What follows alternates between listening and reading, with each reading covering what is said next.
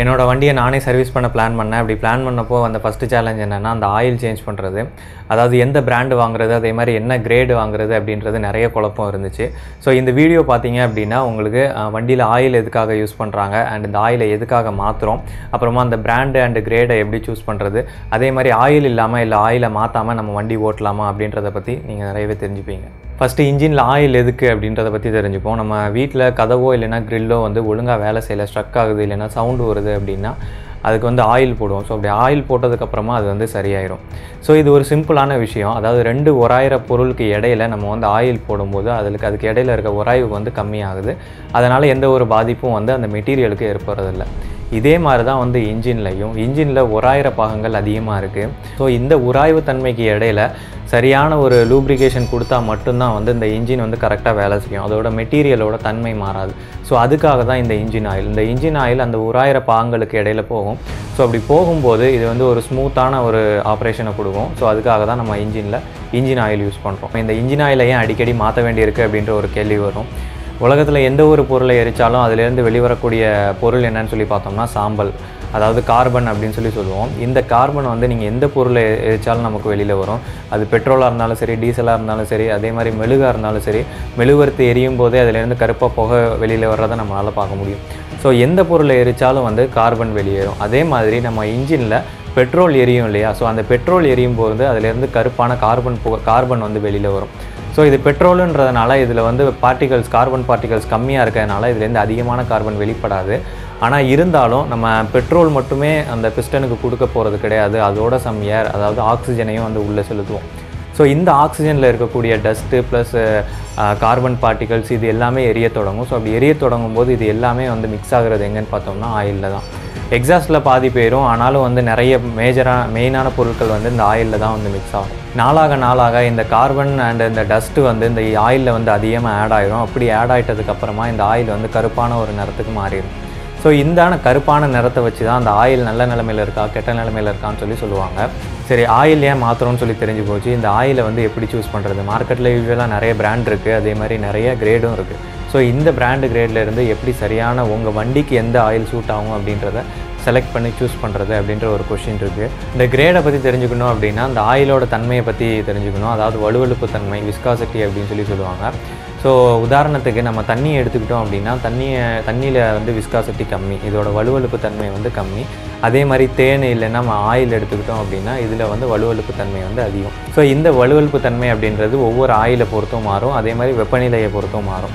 இந்த ஆயிலை பொறுத்து மாறுன்றது இப்போ இன்ஜின் ஆயில் அப்படின்னா அதுக்கு எல்லாத்துக்குமே ஒரே வலுவழுப்பு தன்மை தான் இருக்கும். நம்ம அந்த விஸ்காசிட்டி பற்றி பார்க்க தேவையில்லை. நம்ம பார்க்க வேண்டியது வெப்பநிலையை பொறுத்து மாறுற விஸ்காசிட்டியை மட்டும்தான். ஏன் அப்படின்னா இன்ஜின் வந்து ஹீட் ஆகும்போதும் கோல்ட் ஆகும்போதும் வந்து இன்ஜின் ஆயிலோட விஸ்காசிட்டி தன்மை வந்து மாறும். ஸோ அதை டிபெண்ட் பண்ணி தான் இந்த கிரேடெல்லாம் வந்து நமக்கு கொடுக்குறாங்க. இந்த ஆயிலோட தன்மையை ஈஸியாக புரிஞ்சுக்கிறதுக்கு நம்ம தண்ணியை உதாரணமாக எடுத்துக்கலாம். தண்ணியை நம்ம ஃப்ரீஸ் பண்ணும்போது எப்படி திட நிலைமைக்கு மாறிடுதோ அதே மாதிரி இந்த ஆயிலில் வெப்பநிலை குறையும் போது வந்து இது ரொம்பவே ஹார்டாக மாறிடும். ஸோ அப்படி ஹார்டாக மாறிடுறதுனால இது இன்ஜினுக்குள்ளே மூவ் ஆக முடியாத சிச்சுவேஷன் ஏற்படும்.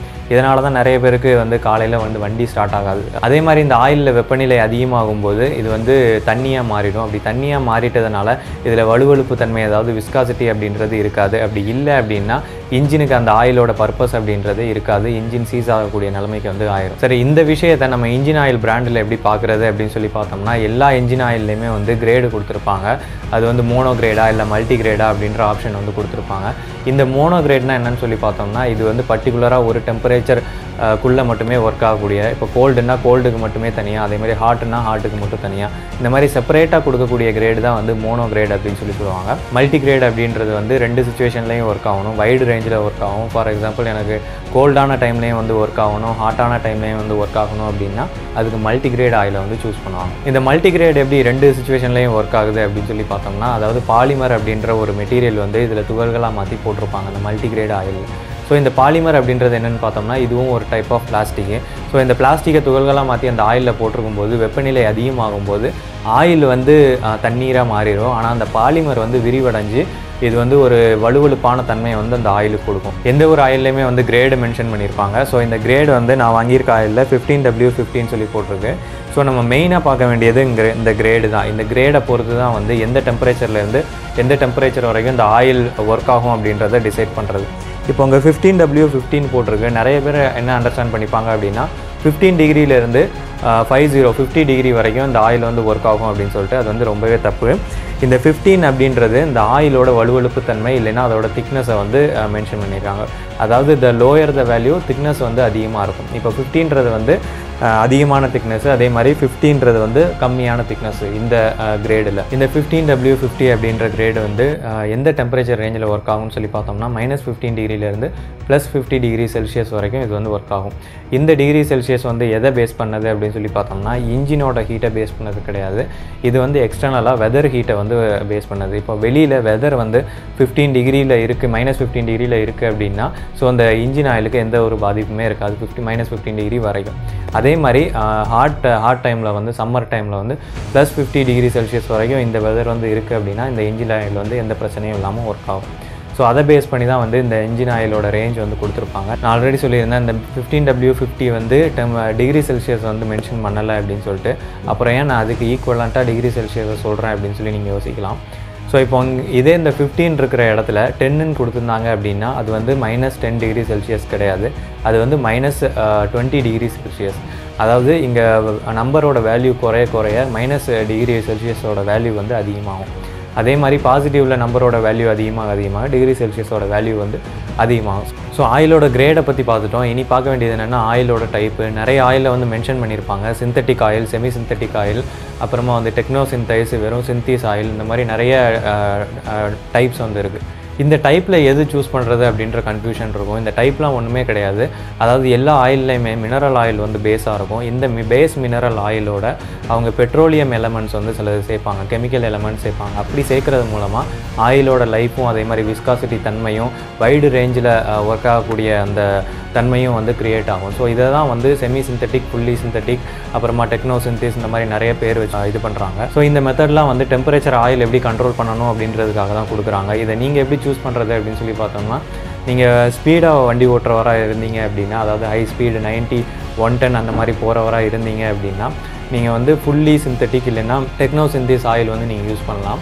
அப்படி இல்லை எனக்கு வந்து நான் மீடியமாக தான் ட்ரைவ் பண்ணுவேன் அப்படின்னா வெறுமனையாக சிந்தட்டிக் ஆயில் யூஸ் பண்ணலாம். அப்படி இல்லை நான் சிட்டிக்குள்ளே மட்டும்தான் வண்டி ஓட்டுவேன், என்னோடய ஸ்பீடு வந்து 50 தாண்டாது அப்படின்னா நீங்கள் வந்து செமி சிந்தட்டிக் ஆயிலே யூஸ் பண்ணலாம்.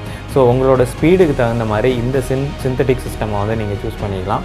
தேர்டு வந்து என்னென்னு சொல்லி பார்த்தோம்னா பிராண்டு. ஆப்வியஸ்லி பாப்புலர் பிராண்ட் எல்லாமே வந்து நல்ல விஸ்காசிட்டி கொடுக்கக்கூடிய ஆயிலை தான் வந்து சர்வ் பண்ணுறாங்க. நிறைய லோக்கல் பிராண்டு அதே மாதிரி சீப்பாக கிடைக்கக்கூடிய பிராண்டு வந்து இன்ஜினை வந்து மோசமான நிலைமைக்கு தள்ளிடும். நம்ம வண்டியை சர்வீஸ் விடும்போது நோட்டீஸ் பண்ண வேண்டிய விஷயம் என்ன அப்படின்னா, அவங்க என்ன ஆயில் யூஸ் பண்ணுறாங்க, இல்லைன்னா நம்மளே ஒரு ஆயில் சஜஸ்ட் பண்ணி அவங்கள யூஸ் பண்ண சொல்லலாம். அதாவது நிறைய மெக்கானிக்ஸ் வந்து நல்ல ஆயிலே யூஸ் பண்ணுறாங்க. சில மெக்கானிக் வந்து இந்த லோ காஸ்ட்டாக இருக்கணும், அவங்களோட சர்வீஸ் சார்ஜுக்குள்ளே அடங்கணும் அப்படின்றதுக்காக சில லோ காஸ்ட் ஆயில், சீப்பான ஆயில் வந்து போட்டுருவாங்க. ஸோ நம்ம வண்டியை சர்வீஸ் விடும்போது நம்ம இதில் ஒரு கண் வச்சுருக்கிறது ரொம்பவே நல்லது. சரி, நான் இன்ஜினில் ஆயிலே மாற்றலை, இல்லை ஆயில் இல்லாமல் வண்டி ஓட்டலாமா அப்படின்ற நிறைய கொஷின்ஸ் இருக்குது. இன்ஜினில் ஆயில் மாற்றலைன்னா என்ன ஆகும் அப்படின்னா, இந்த ஆயிலோட தன்மை வந்து கொஞ்சம் கொஞ்சமாக குறைஞ்சிட்டே இருக்கும், அதோட விஸ்காசிட்டி குறையும்.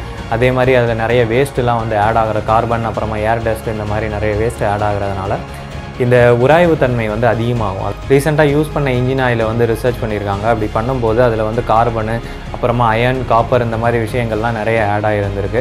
சரி, இது எங்கேருந்து ஆட் ஆகுது அப்படின்னு சொல்லி பார்த்தோம்னா, அதாவது உள்ள இன்ஜின்லேருந்தே, இன்ஜினோட பார்ட்ஸ்லேருந்தே வந்து துகள்கள் வந்து கொஞ்சம் கொஞ்சமாக வந்து இன்ஜின் ஆயிலுக்கு வந்து உதிர்ந்து அதில் மிக்ஸ் ஆக ஆரம்பிச்சிருக்கு. ஸோ இது இப்படியே கண்டினியூஸாக நடந்துகிட்டு இருந்தால் என்னாகும் அப்படின்னா, இந்த உராய்வை குறைக்கிறதுக்காக நம்ம போடுற இன்ஜின் ஆயிலே வந்து உராய்வு அதிகமாகும். ஸோ அப்படி அதிகமாகும்போது இந்த இன்ஜின் வந்து சீஸ் ஆகும். உதாரணத்துக்கு ஒரு மெட்டலை வந்து நம்ம ஒரு டெம்பரேச்சருக்கு மேலே ஹீட் பண்ணும்போது அது எப்படி லிக்விட் ஸ்டேட்டுக்கு மாறுதோ, அதே மாதிரி இந்த இன்ஜினில் ஒரு டெம்பரேச்சருக்கு மேலே இன்க்ரீஸ் ஆகும்போது உள்ளே இருக்க அந்த பார்ட்ஸோட ஷேப் வந்து மாற ஆரம்பிக்கும். ஸோ அப்படி மாற ஆரம்பிக்கிறதுனால இந்த இன்ஜின் வந்து ஒர்க் பண்ண முடியாத சிச்சுவேஷனுக்கு போயிடும். ஸோ அதுதான் வந்து நம்ம இன்ஜின் சீஸ் ஆயிடுச்சு அப்படின்னு சொல்கிறோம். இன்ஜின் ஆயில் இல்லாமல் வண்டி ஓட்டலாமான்னு கேட்டால் ஓட்டக்கூடாது. ஆனால் இன்ஜின் ஆயில் இல்லாமல் வண்டி வந்து ஓடும்.